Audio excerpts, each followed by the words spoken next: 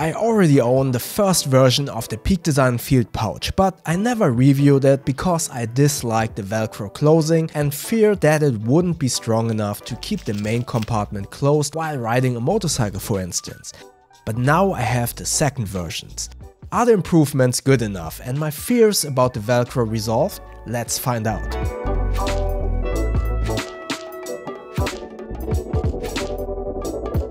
This is the PeakDesign Field Pouch version 2, a 1.5 to 3 liter hybrid pouch / slingbag. So you can either use it without the straps as a pouch inside your bag to keep all of your small items organized, or you attach the strap and transform it into a slingbag.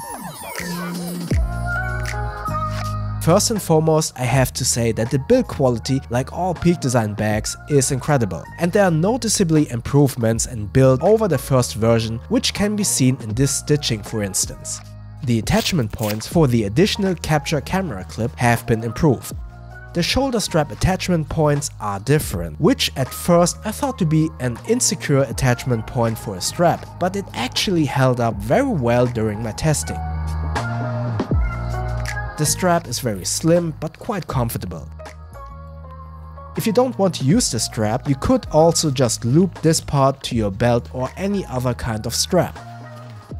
Going inside the bag, we have a bunch of new compartments compared to the first version of the Field Pouch. Inside the main compartment we have 3 drop-in slots and 1 zippered compartment with some small slots that are great for SD card, for example. Overall, I was able to fit quite a lot of items inside, and with its expandable opening, I can even fit my camera into the bag.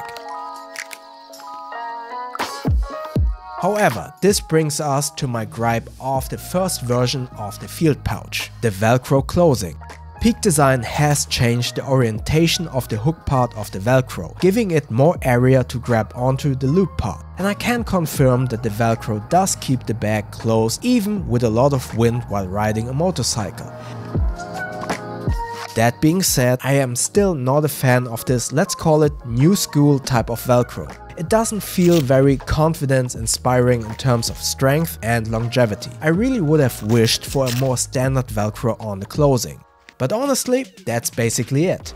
The build is incredible and the features are plenty for what it is. The look is awesome, not too big, not too small, and very stealthy looking. The only downside, or let's say my personal preference, is the Velcro.